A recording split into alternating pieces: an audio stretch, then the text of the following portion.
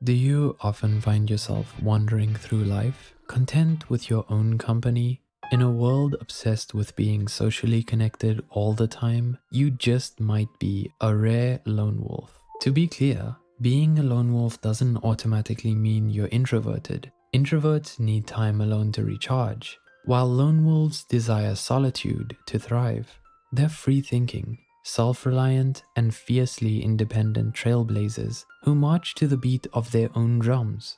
There's an undeniable allure to being a lone wolf. But what is it about these solitary creatures that makes them so intriguing and, dare we say it, attractive? Well, according to psychology, here are a few things that make lone wolves attractive. Mystery is magnetic. Now, if you identify as a lone wolf, then you've probably wondered if you were boring to other people because you're not as outgoing or talkative.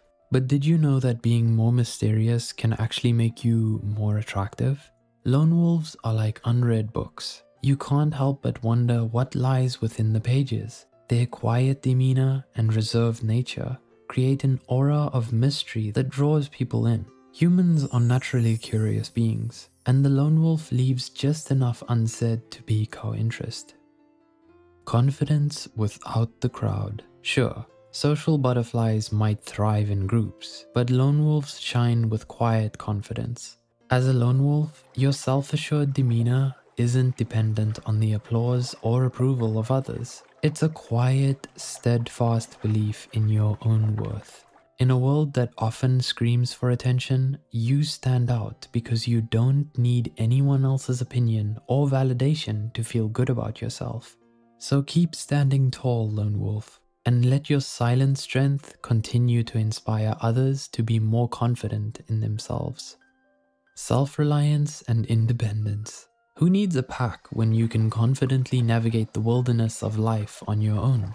Lone wolves like you march to the beat of their own drum, and those around you can't help but admire your self-reliance and independence. After all, there's a certain strength in those who can stand alone, charting their own course in the world. You're not a lone wolf because you can't belong. You're a lone wolf because you choose to belong to yourself first.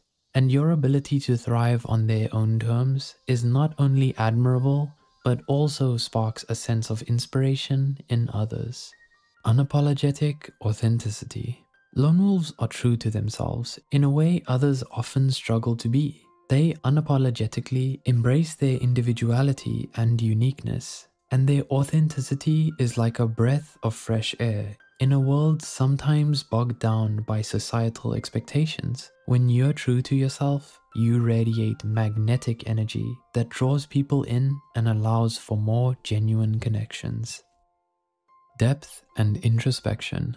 Being a lone wolf often means spending a lot of time in your own head, introspecting. And as a result, you have a deep and profound understanding of your own thoughts and emotions that others can't help but be in awe of. It gives everyone a sense that there's much more to you than meets the eye, and you're an interesting person to get to know because of how insightful and emotionally intelligent you are.